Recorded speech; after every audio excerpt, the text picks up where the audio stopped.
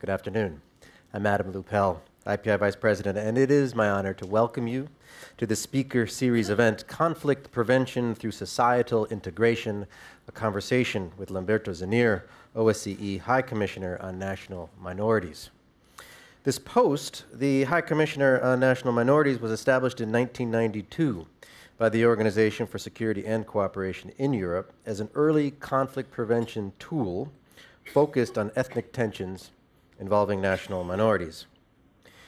While such tensions are regrettably a perennial concern, this issue seems particularly relevant today, when many observers have noted the increasing influence of nationalist discourses worldwide. Nationalism in global politics is nothing new. The nation-state is the cornerstone of the international rule-based order and the multilateral system. But recent years have witnessed the return of a strident nationalism set in opposition to multiculturalism and global cooperation. On every continent, politics based on the affirmation of national identity and the exclusion of minorities is on the rise. This is, to say the least, troubling from a conflict prevention standpoint, because while historically nationalism contributed positively, in part to processes of decolonization and democratization, it was also behind some of the great crimes of the 19th and 20th century, and remains a potential cause of division in any multinational setting. Indeed, by many measures, ethnic tensions are rising. The OSCE is unique, to my knowledge, that it has a high office to address these tensions from a conflict prevention perspective across its 57 participating states. The High Commissioner on National Minorities has a mandate to alert the OSCE to risks, providing early warning and early action where a situation has the potential to turn into a conflict. And a critical part of this are thematic recommendations from the High Commissioner on how policies of integration can help ease tensions and help improve effective participation of all members of society in public life. Ambassador Lamberto Zannier became High Commissioner on National Minorities in July of 2017. This came after having served 2 terms as OSCE Secretary General between 2011 and 2017. Before that, he spent 3 years as UN Special Representative and head of the United Nations Interim Mission in Kosovo. Previously, he was a career diplomat in the Italian Foreign Ministry, serving in senior positions at the Executive Council of the Organization for the Prohibition of Chemical Weapons, and as head of disarmament, arms control, and cooperative security at NATO. So he brings a wealth of experience and expertise to us today. He will speak for about 15 minutes or so, and then I may ask him a couple questions from the stage before we open up for Q&A. But before we get to his talk, we will see a short 2-minute video about the 2018 Max van der Stoel Award given by the High Commissioner and the Government of Netherlands, which provides a positive example of conflict prevention through societal integration by youth, in this case through the opposition to segregation. Enjoy.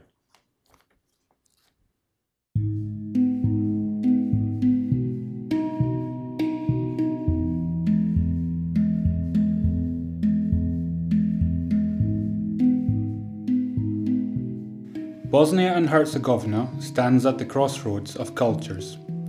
Its diverse people have lived side by side for centuries. Conflict following the dissolution of Yugoslavia in the 1990s emphasized the divisions between people. Government policies built upon differences perpetuate rifts within the country. However, from the little town of Jajce, in the center of the country, students are writing their own narrative, one of unity rather than division. A group of high school pupils of different ethnic backgrounds were unhappy at being separated from their colleagues and decided to oppose the decision of the cantonal authorities. They openly protested the establishment of a separate school, using the slogan "Segregation is a bad investment." Danas želimo, ali ono apsolutno tražimo ukid sistema dvije škole pod jednim krovom. Da se ovako nešto ne buduće događalo. A year-long campaign, including street protests and letters of objection, led to an unprecedented victory that stopped the establishment of the separate school. Based upon the actions of the pupils, the planned segregation was put on hold by the authorities. Jajce, however, remains the exception to the rule. Schools throughout Bosnia and Herzegovina remain effectively segregated, perpetuating divisions for future generations.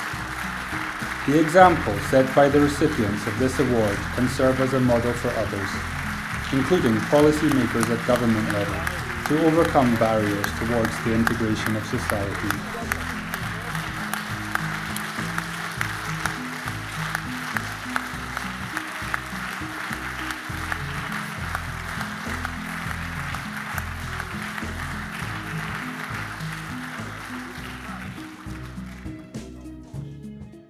I think it's nice to start on a positive note. Ladies and gentlemen, please join me in welcoming Ambassador Zannier to the podium. So good afternoon, everybody, and thanks to IPI for hosting me today, and to Dr. Lupel for his kind introduction. This video gives you a bit the theme of the topic for which we have come this time, which is, yes, conflict prevention. My mandate is a conflict prevention mandate. A mandate that, as Dr. Lupel was pointing out, I feel is as relevant as ever, because if we look at conflicts today, conflicts for which we invested so much in policies of prevention, and on which there is an increasing attention on the need to strengthen preventive diplomacy, we realize at the same time that those policies are primarily aimed at preventing interstate conflicts. But if you look around, interstate conflicts are increasingly rare, and conflicts tend to come from within countries, within societies, split societies.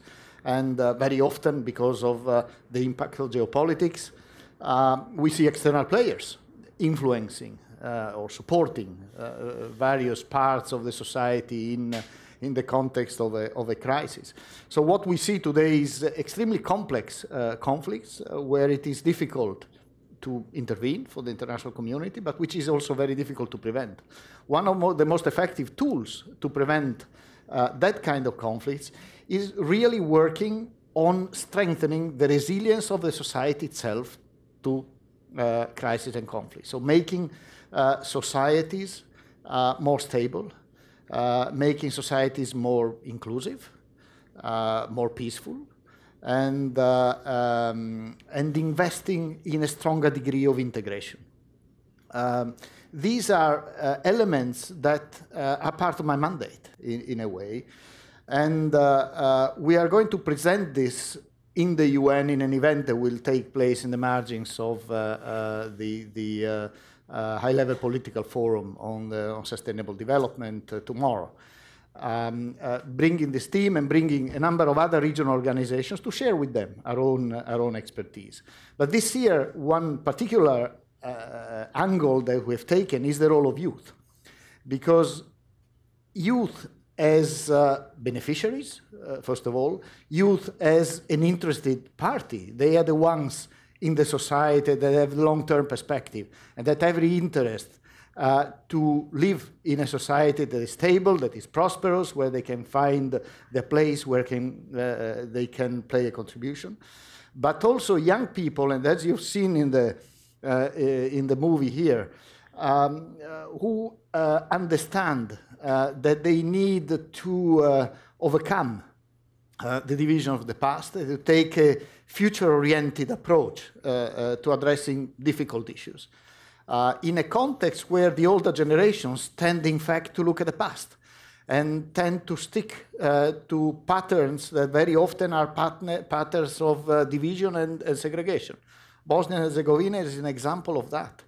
And if schools continue to be segregated, and if kids continue studying on the basis of curricula that are not exactly the same, with textbooks that are not exactly the same, even if it's the same school. But then if you belong to a certain ethnic group, you are in the left part of the school. And if you belong to another, you're on the right part of the school.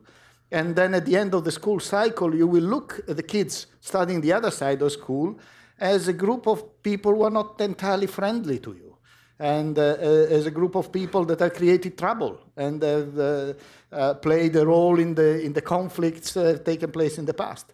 So young people do understand that that is not in their interest, that they need to overcome the divisions of the past, and they need to invest in a future that is a future of integration, of coherence in the society. And this is why we decided, and this was a decision of a panel of members of the jury of this award that we showed, to make of this a model, an example of how young people finding lots of obstacles, including at home, including in the families, and the structures and all that, in the streets, fought to study and to be together and to build a new, better society together with their friends, regardless of ethnicities. I think this is a powerful message, and that's why we wanted also to bring it out here and to communicate it to others. Working on integration of societies is obviously not easy. It touches on issues that are extremely sensitive, delicate politically, and that often are seen as a departure from established order. This takes place in a phase where we see increasingly identity politics prevailing, in a phase where we see geopolitical relationship becoming more complicated, and where we have to take into account all these elements and try, in spite of them, to find constituencies that help us implementing our policies. Over time, we have focused and we have identified a number of areas where we need to operate. And we have issued these guidelines that Dr. Lupel has mentioned earlier that deal with a broad range of issues.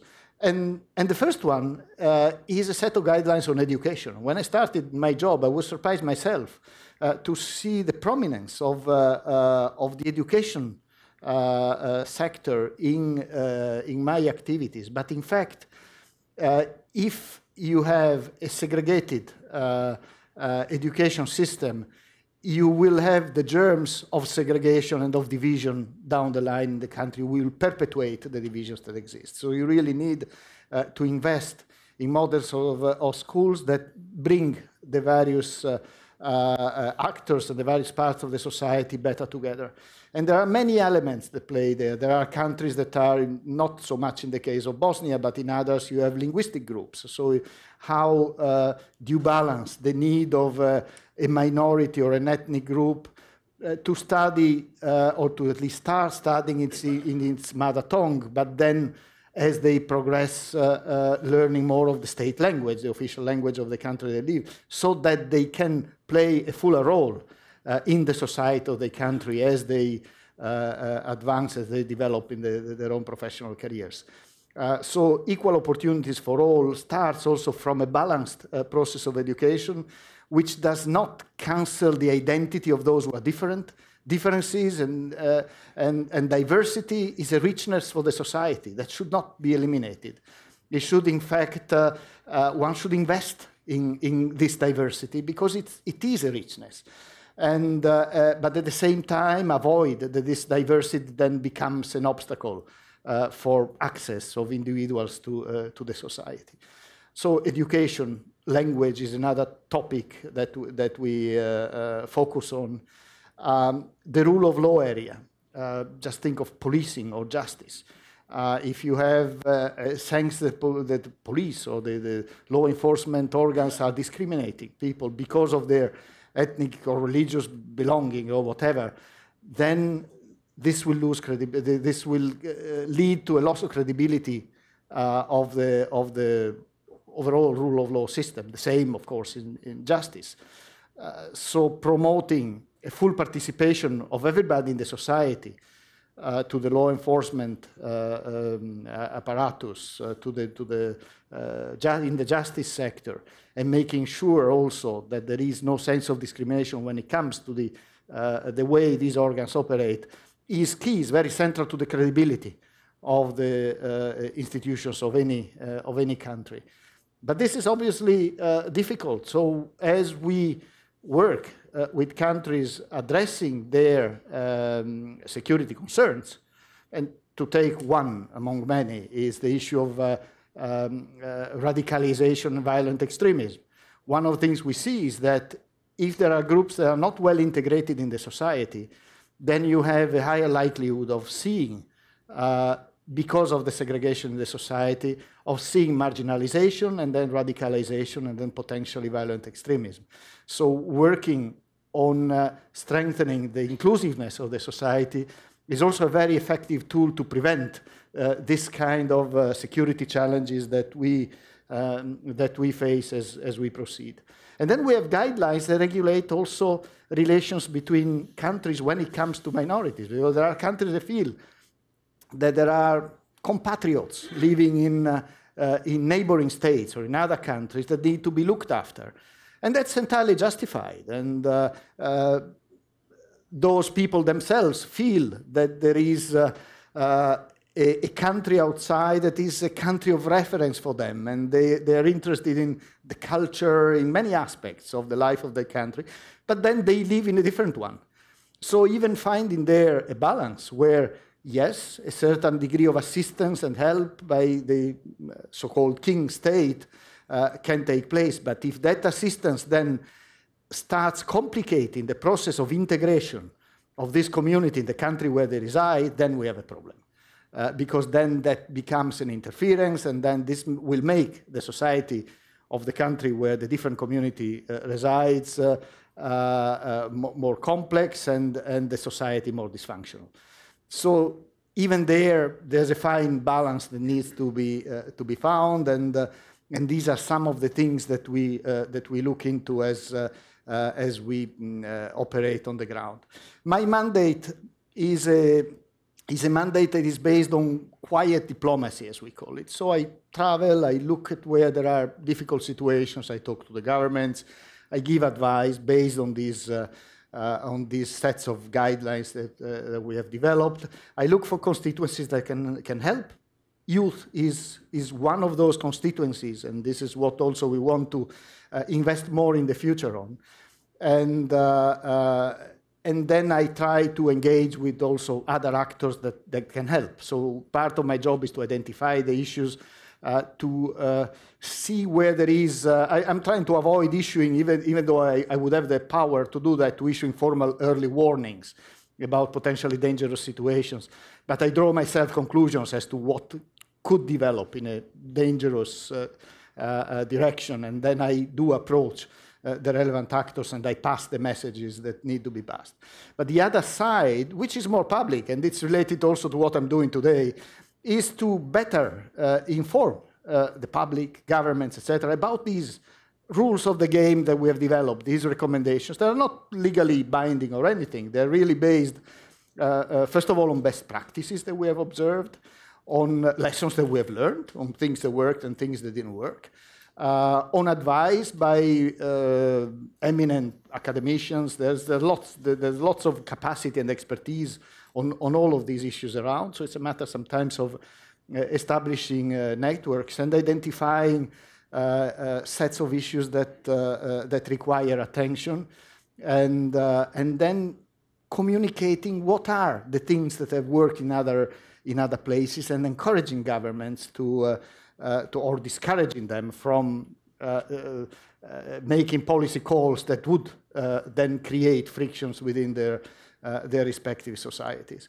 So it is, in a way, an old but new conflict prevention tool that is really interesting, that seems to work well in this environment. It's long-term, because really working on stabilizing societies is something you need to invest on to have long-term stability.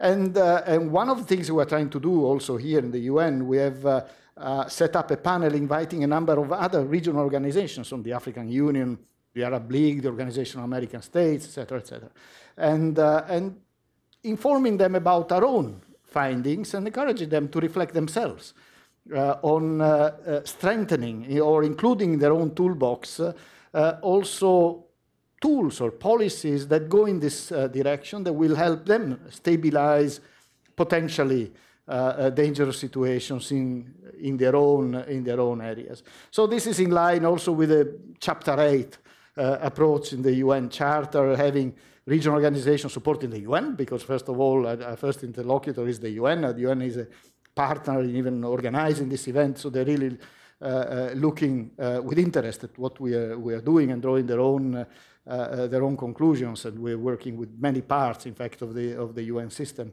And but also using the UN as a platform to pass on to others. And I think in future there will be, because of the global challenges, and look at migration, and you can look at it from one angle, you can look at it from one other, depending on where you sit. But you need to have both angles in mind and look at it. And as we deal with migration and with minorities and diversity of the societies and the integration issues, even the migration challenge becomes very relevant, even though there are some who call migrants in a way the new minorities. I don't go as far as that. But in fact, some of the issues that we deal with do apply also to movements of people, and in a globalized world, in today's world, and with the challenges that we have, we know that there will be more and more of this in the past, so we need to equip ourselves with the tools to address these issues. Maybe I will leave it at this. I don't want to, I could mention many other things, but maybe we leave them for a chat among ourselves. Great. So thank you very much to all, and I look forward also to having a bit of a debate. Great, thank you so much for giving us an overview of your role, of your office, of the challenges that you face, and this critical point about looking at conflicts today and the tools that we have to prevent them, that in the past most of our tools were related to interstate conflicts, but what we're seeing today are more intrastate. And the key to prevention then is helping to build resilience of societies to conflict. And you mentioned of course, one of the things you're doing here in New York today, and the award that you highlight is to working with youth. IPI has been doing some work on youth recently. I mentioned to you earlier that our 49th annual Vienna seminar was on youth as partners in prevention, and key to that, I think, is understanding youth as part of the present solution to future conflicts and also present divisions, that they have a positive role to play. You mentioned that some of the critical areas for integration of societies that you work on, issues related to education, language, rule of law, and justice. And it occurs to me that, though it's been said by others, not just by me, but that youth often, the first experience that people often have with the state is through the education system or through the justice system, for better or for worse. And so policies that address those areas can have a profound impact on how those communities relate to the state in the future. Could you tell us a bit more about how are you working directly with youth on some of these areas? I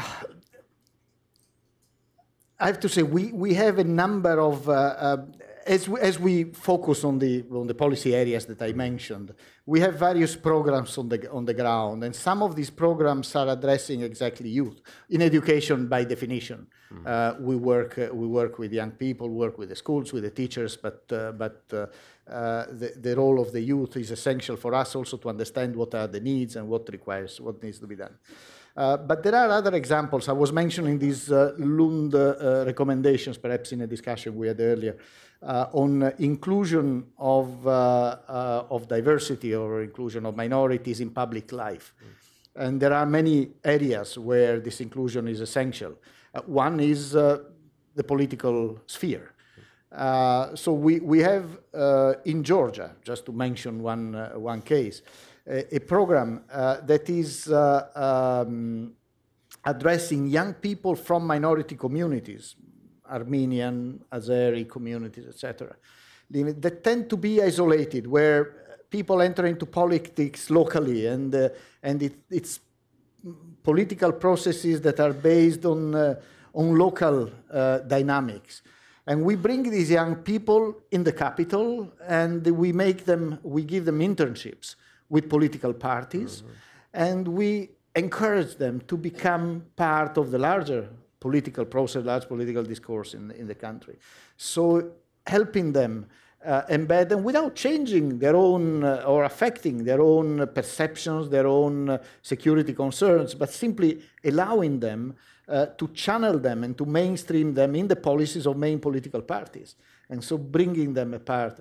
So these are examples where we feel it is important to invest on the young people because they have the longer-term vision of the things that are needed, to invest in young people that come from minority communities, so that they bring also these particular perspectives and the set of problems that they have in these communities, and to ensure that they are enabled to transfer the perceptions, but also to bring their own objectives and translate them in elements of policies of mainstream political parties.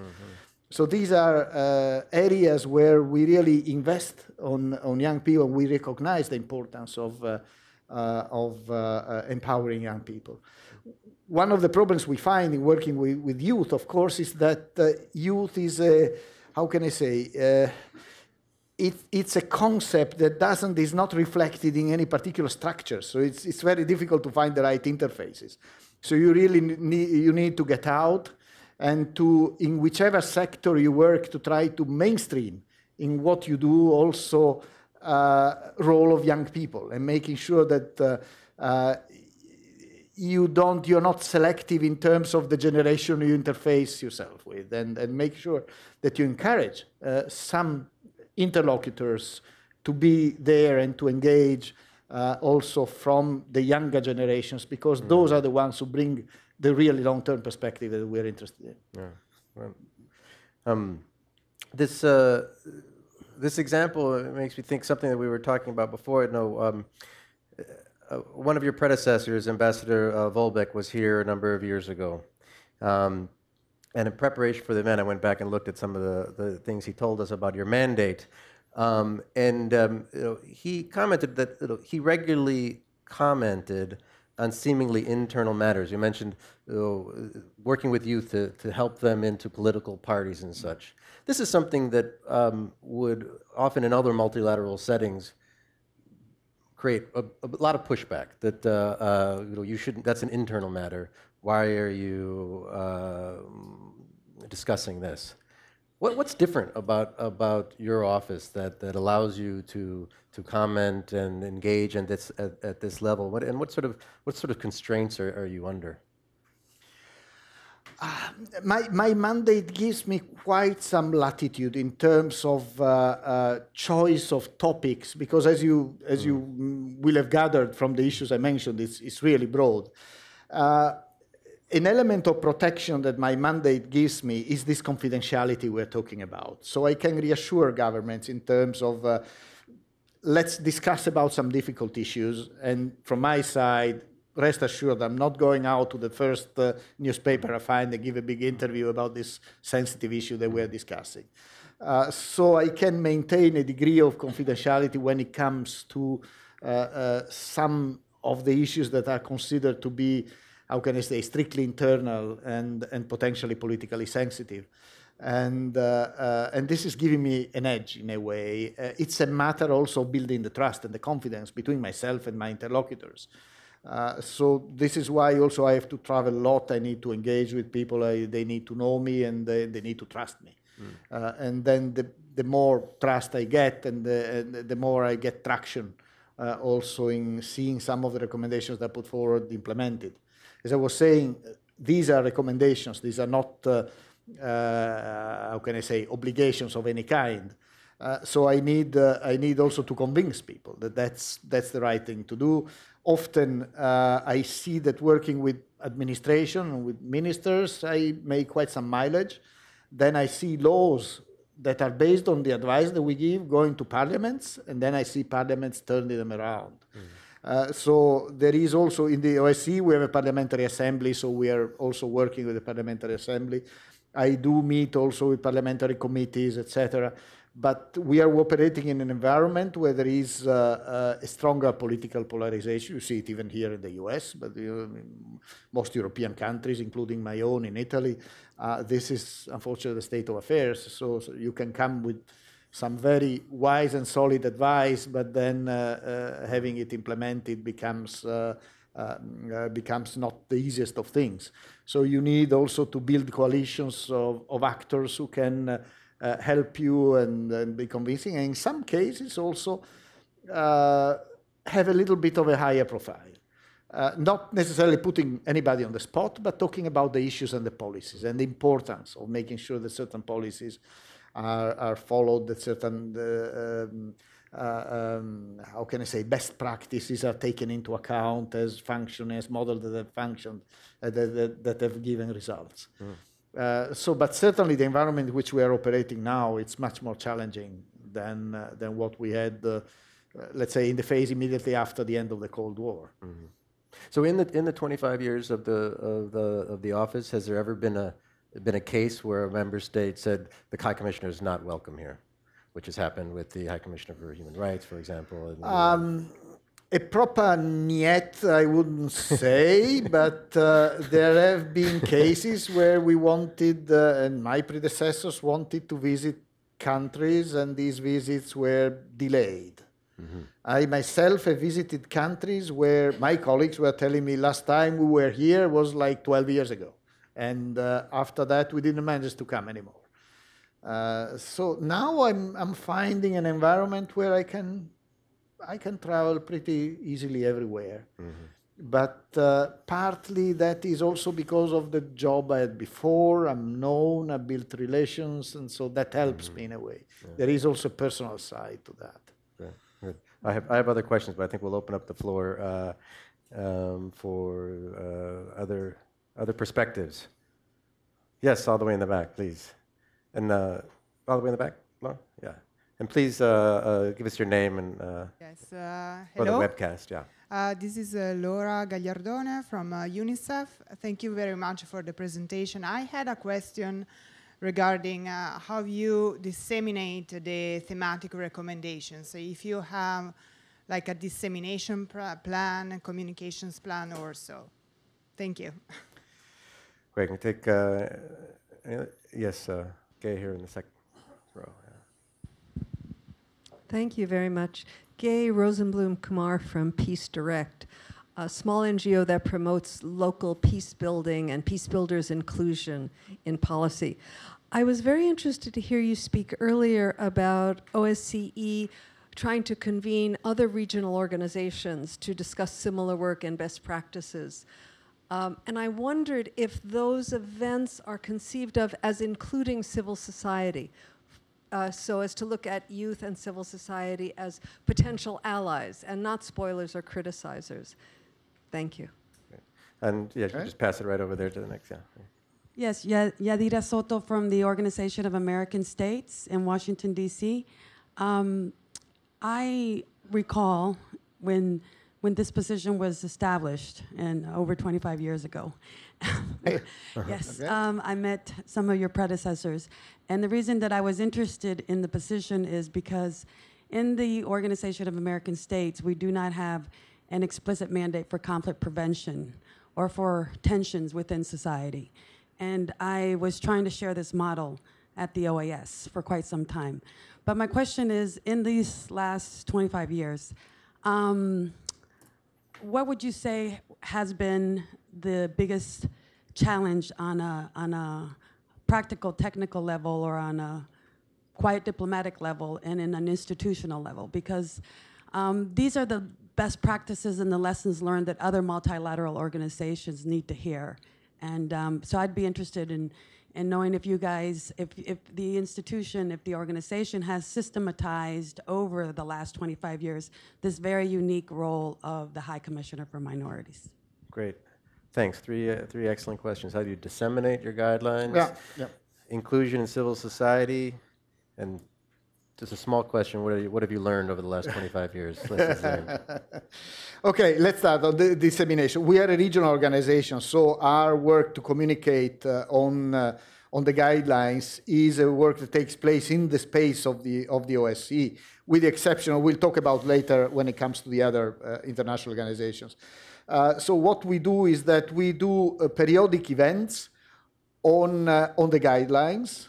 Sometimes we launch new ones, but it doesn't have to happen necessarily. But in my time, we launched two, one on access to justice and one on minorities and digital media. So the impact of media on minorities, which is another sensitive and complex area, especially looking at media in the digital age. So, social media and all that, which does have an impact also on the discourse, etc. So we have these events to which we invite representatives of the member states. Everything is online, so it can be downloaded, etc. Then thirdly, we do trainings as we organize activities. I mentioned Georgia, but in any of the countries of the OSCE, we work, say, on the with the judiciary, or with the police, or with the Ministry of Education. In Central Asia, we have a big regional program on multilingual education, which is important to make sure that all the minorities are included, and explaining how curricula can be built to take into account the linguistic needs of minorities while promoting the state language. So we have all these trainings in many places. In some cases, we also have institutional setups. For instance, in South Serbia, in cooperation with a Serbian University of Novi Sad in Vojvodina, we have set up a department in South Serbia, which is an area where there is a strong Albanian community.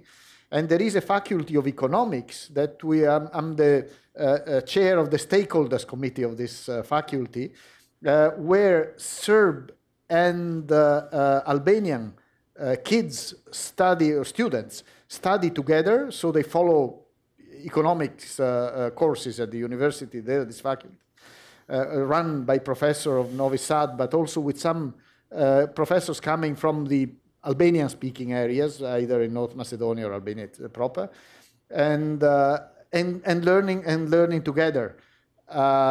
The Serbian language being the mainstream and the biggest investment in making sure that they learn in that language, and they become also good models for other places. So there is a promotion within the organization, and then when I talk to the Permanent Council of the OSCE, which is whatever the equivalent of the General Assembly here in New York, which meets every week. And periodically I go there and I report about the guidelines, their implementation, etc. But certainly we're investing more in making sure that they're well known by the practitioners, but also well known by the legislators. Because as I say, sometimes we see legislations that are not in line with the recommendations, and we want to make sure that there is an understanding by those who pass laws that in fact they are departing from what we consider a good practice. And so if they do it with reason. The other organizations is a recent development. It started last year when I got an invitation to an event in Uganda, organized by an NGO, or rather a coalition, an intergovernmental coalition called GMAC. And it was on prevention of genocide. They invited me to speak about the guidelines and how we prevent conflict, and of course genocide being a consequence of a conflict, through our own thing. And I went there and presented some of these. We have the Ljubljana guidelines, which is a bit of a recipe of what you need to work on to have an integrated society. It shows all the sectors and the areas, etc. It's a kind of an umbrella set of recommendations. And the number of representatives from African countries and the African Union were really interested and were saying, we have nothing like this in Africa. Even if one of our leaders wanted to invest in overcoming ethnic divisions in the society and strengthening resilience and strengthening integration, he wouldn't know, there's no blueprint, he wouldn't know where to start from. And so I told them, well, this is what we do. And of course, we're not here to teach anybody, but you can look at what we do and you can draw from, looking at what we do, you can draw conclusions for yourselves. And there can be things that we do can be useful for you. In this kind of events, or in the events we organize thematically, we do invite civil society and interested civil society organizations. Sometimes they put them on a podium and they can intervene. It's events that we organize ourselves, so for which we take responsibility. When I travel, I don't talk only to governments, but in fact, civil society for me is a key interlocutor, because I very often I hear very different stories, and this allows me also to raise issues that are relevant in my contacts with the governments. In the interaction, however, with the regional organizations, I'm representing an intergovernmental organization, so we keep that at an intergovernmental level. This is why also we wanted to do this event at IPI, because I was slightly uncomfortable at having this discussion tomorrow in the UN building only at the presence of, intergovernmental organizations. I feel that I need to reach out to a broader constituency, and I'm glad to see that there are here organizations that are representing NGOs, that are representing civil society, etc. It's important. Now, OAS. First of all, it's good that the OAS will be represented tomorrow. We just heard Ms. Talamas is coming, so she'll be one of the panels tomorrow intervening, and it's good that we have this discussion. I'm really pleased to find out that we are being observed from outside the OSCE area, and there is attention for what we are doing. The point I would make is that, as I was mentioning earlier, what we do is long-term. It's really trying to observe. There are some initiatives that are, how can I say, very visible, including the film you saw earlier. We thought those students really deserved the prize and deserved the mention, and it's important to communicate this kind of successes when we see them. And we don't want to take any, the only merit we have is to recognize what they did, but it was really their doing. It was not something we did for them, apart from promoting the concept of stronger integration and in the schools, etc. But it's one of those things on which you need to work all the time. And if you don't see enough progress, you need to go back. My job is not an HQ job, even though I'm based in The Hague, but I'm rarely in The Hague because I feel I need to be on the ground and talk to the people and talk to the government and move things forward all the time. And of course, where I see a potential for a crisis, that's my priority.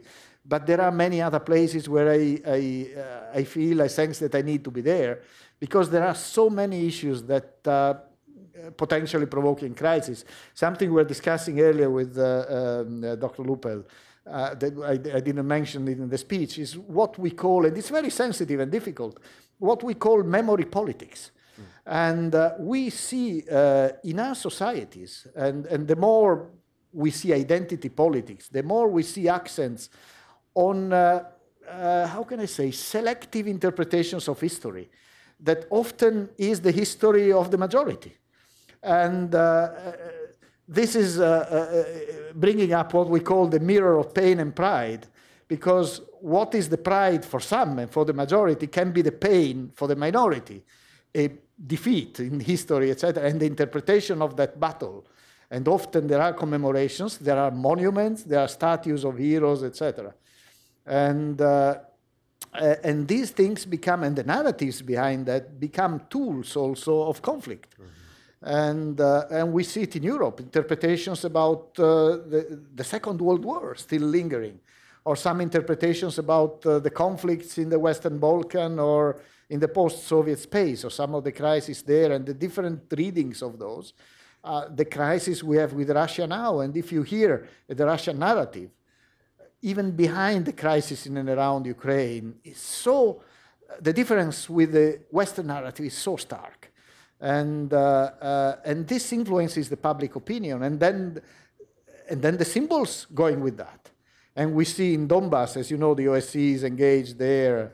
And we see fighters that bring symbols, and they carry on themselves symbols of the Second World War. And they're still there fighting against how can I say, fascist institutions of Ukraine after the coup, and so supported by the West. So there is a narrative there that has also its own set of symbols, and you need to be aware and to try to deal with that. And so addressing also often very difficult and sensitive root causes of this crisis is so important. So I would say that very rarely there is one thing that you solve and then the problem is gone, and it's even difficult to think of one. But there's always plenty of material for you to work on and to choose from, to select your priorities, say, we need to sort this out to improve a bit the situation. From there, we'll see where we go next. Fascinating, thank you. Other questions? Yes, here, Jake in the second row. Thanks very much. Jake Sherman from the International Peace Institute. You have talked a lot about the fact that much of the framing for what you deal with in many ways is looking backwards in the past. You just mentioned the legacies going back as far as World War II. I'd be interested in a moment when much of Europe is racked by growing nationalism, growing xenophobia among OSCE members, and migration, which was an issue that you mentioned in your opening remarks. How well you feel that your mandate has kept up with these changes, and to what extent you feel there might be scope to update it?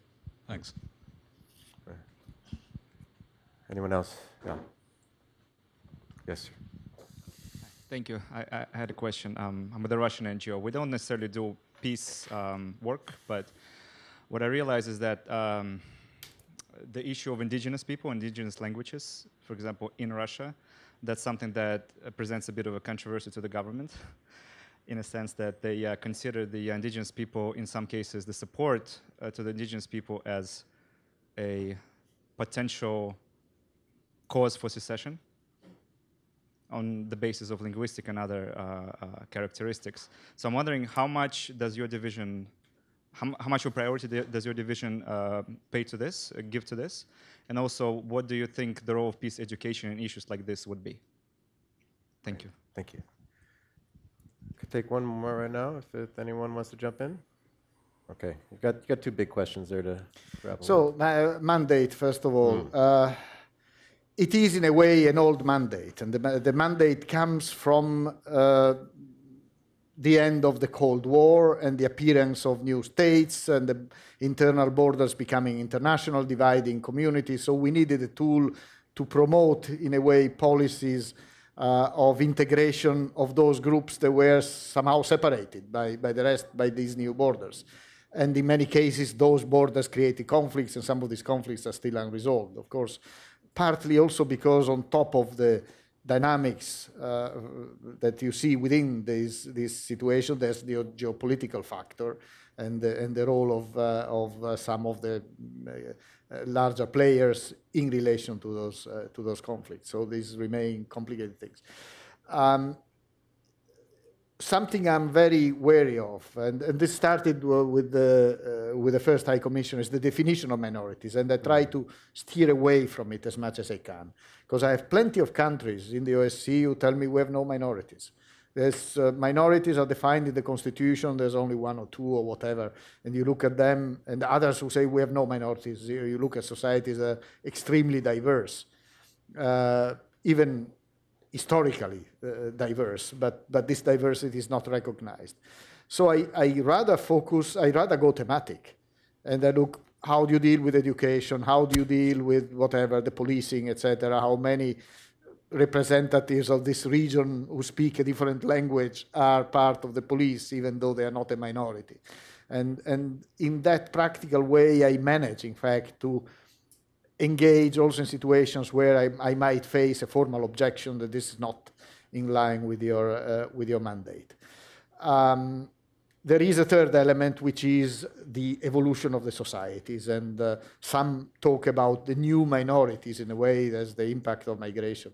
And there I do a bit of the same. So I try to see how this can apply, these recommendations can apply to these new situations. There, however, I have a bit of a geopolitical problem because of the traditional focus of my work, which is mainly on post-Soviet or post-Yugoslav or Southeast European areas.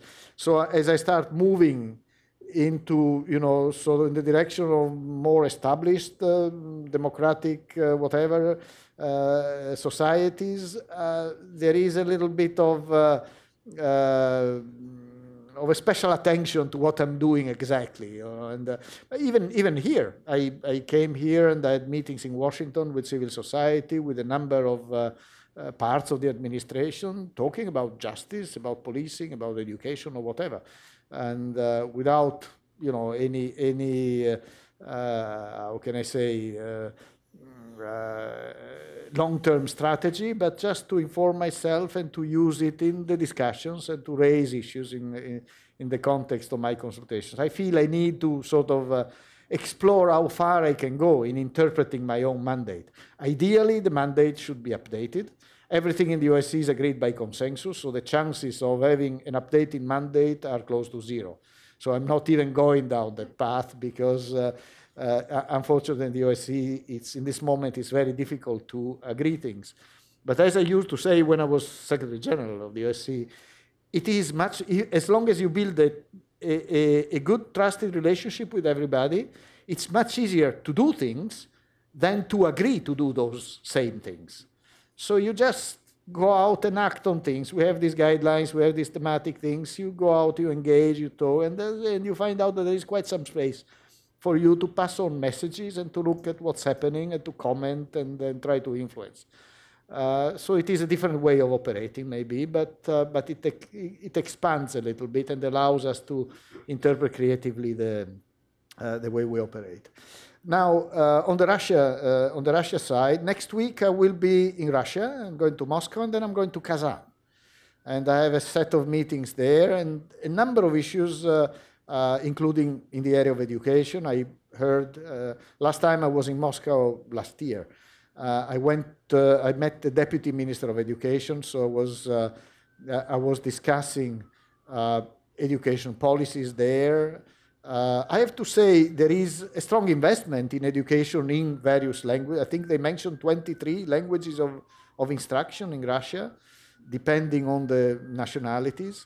And with Russian as, the state language, but still with space and often also choice of the communities on how much they want to study in their own native language and how much they want to study in Russian. So this is what was what I remember for from those meetings. But then I want to go down on the ground and discuss. So this time we picked Tatarstan to begin with, and I'm planning in future maybe to move also in other directions. We will see how it goes. The agenda there is a long and complicated one because obviously there's the Russians abroad and there are lots of issues that we'll have to talk about. But I think it's good that, like here, also in Russia, I'm allowed to talk to people, and there will be contacts with civil society. So I will talk to the administrators and to the authorities, but I will also try to talk to the people. I will give a small talk at a university, so talking about these things and communicating also to the people and to the young people, also some of our policies and some of our recommendations. So we move in many directions. There is attention also for that, and I think we are finding enough space also to move and to engage in the direction of trying to better understand the problems of the various communities, including not the traditional minorities, but also the indigenous people. Yes, please.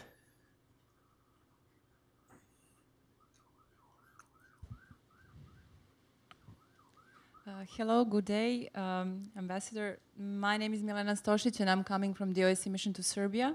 I'm a youth focal point there, so obviously my comment/question will be regarding youth. I'm thrilled that you underlined the message that we need to do youth mainstreaming in any given sector. Nevertheless, this is really done rarely.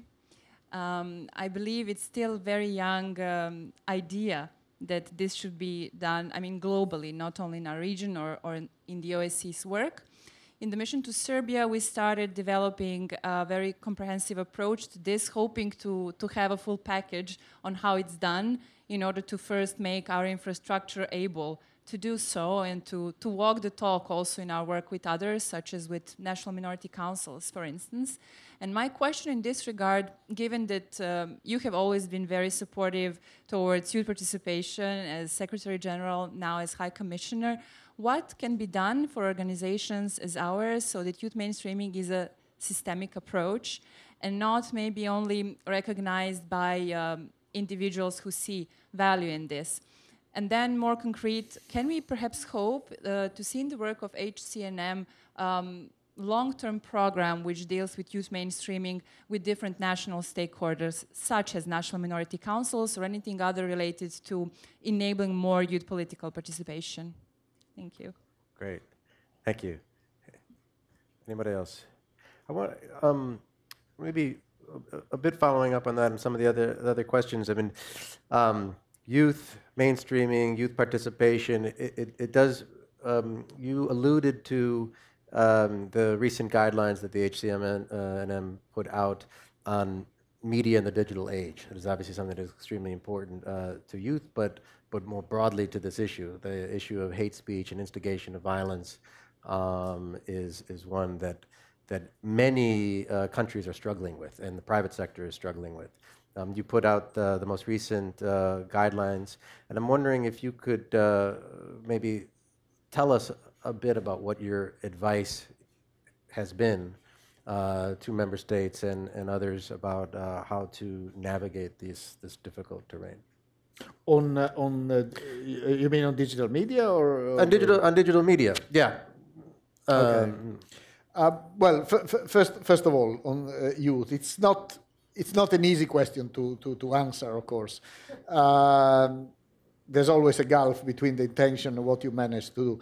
One thing that I feel we should invest more is encouraging young people to and empower them to engage, because often we need to go and look for them, and it's not always easy.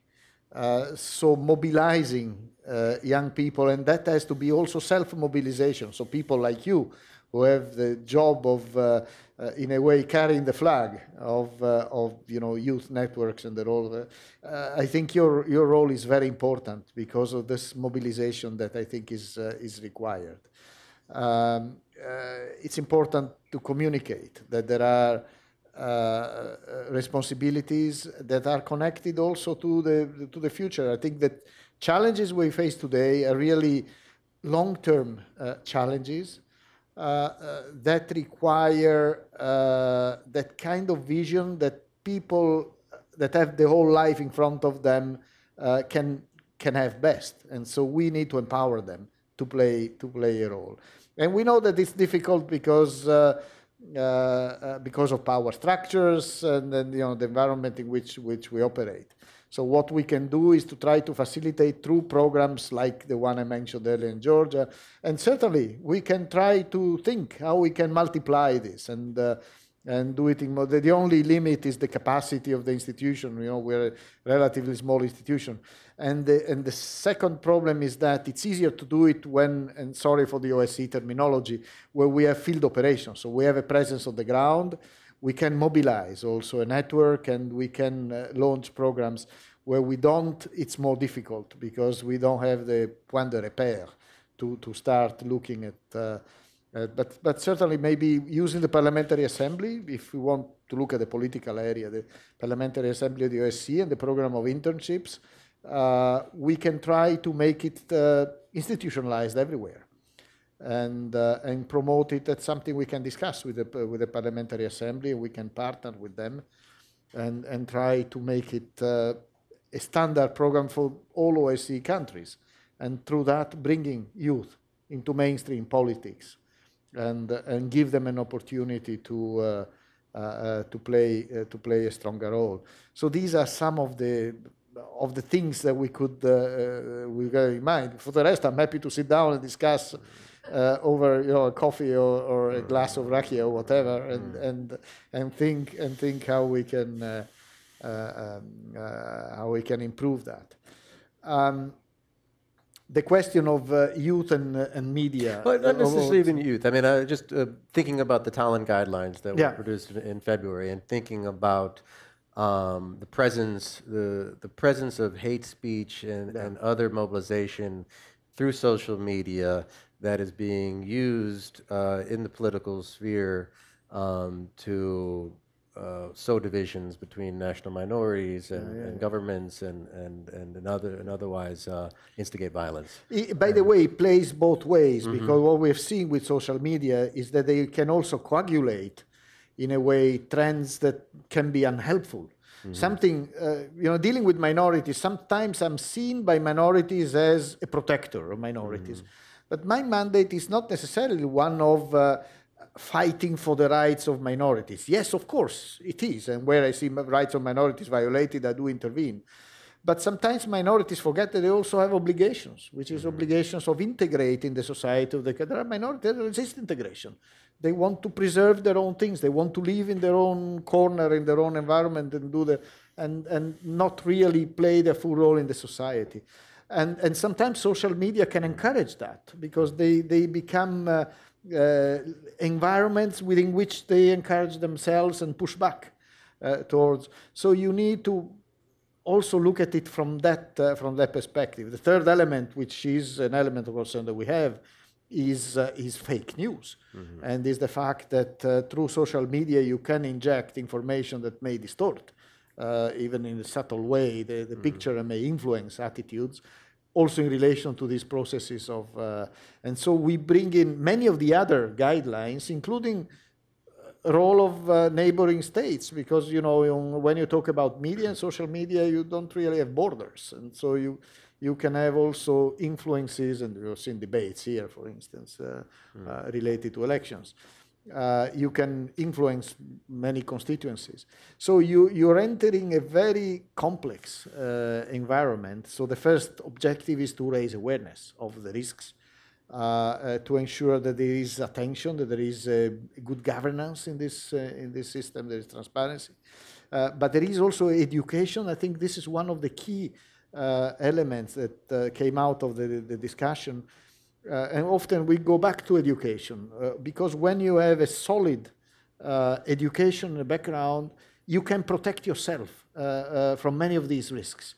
So very often is the lack of a proper solid education that exposes you to risks of being manipulated and not perceiving and understanding the risks of the misuse of some of these tools.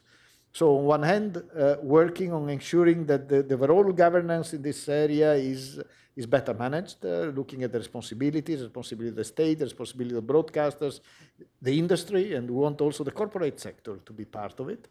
But then also the users and the ones and the education raising awareness.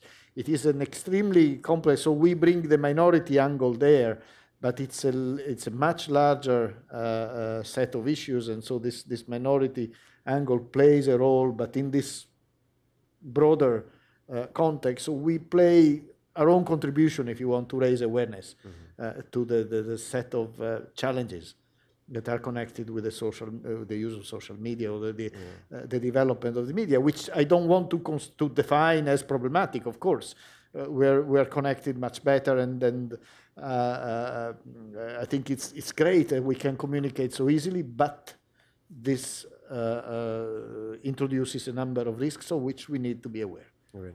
Right. So, but I mean, thinking back on the question of has the mandate kept up with the times, you mentioned just now that it's sort of a multi-stakeholder approach on this issue. So you're actually engaging with not just participating states, but also with the private sector multiple and actors, such, which I would imagine is a bit of a shift. Is that right? It is, yeah. And actually, I'm trying to open up a bit more. Some of the problems I have is that as you open up and you engage with more actors, it's difficult to protect this core mandate of the quiet diplomacy. So there's still a part of what I do that I need to make double effort to ensure that I manage to reassure everybody that I'm not going, to spill the beans, and I'm not going to start talking about things that are too sensitive, too broadly. But sometimes this is at odds with the need to reach out to new constituencies and explain why. Right. So that requires a special, attention, if you want, to how far you can go and how convincing you can be without undermining some of the core aspects of the mandate. Great, right, very good. Okay, we're just about out of time. If there's one more question, I could take it. Otherwise, I think. I would just like to really thank you for your it's a pleasure. For coming here, and also I know you have the event tomorrow, and I'm really happy to hear that you came here in order to speak to a broader audience. It's something that IPI really seeks to position itself as a platform for that. And I go back to what you said earlier, that I think it was into the advice to the OAS, is that critical to your mandate is what you do is long term. Yeah. And I think that is really puts the office in a very special place. I think something that we talk about a lot here at IPI is the need to move beyond responding to one crisis after the next and really think systematically about a prevention framework, and that is a long-term project. Yeah. And I think that the Office of the High Commissioner on National Minorities is a unique model in the system, and one that we should all look to. So thank you for sharing your insights with us, and please join me in thanks to you, and thanks to all of you. Thank you.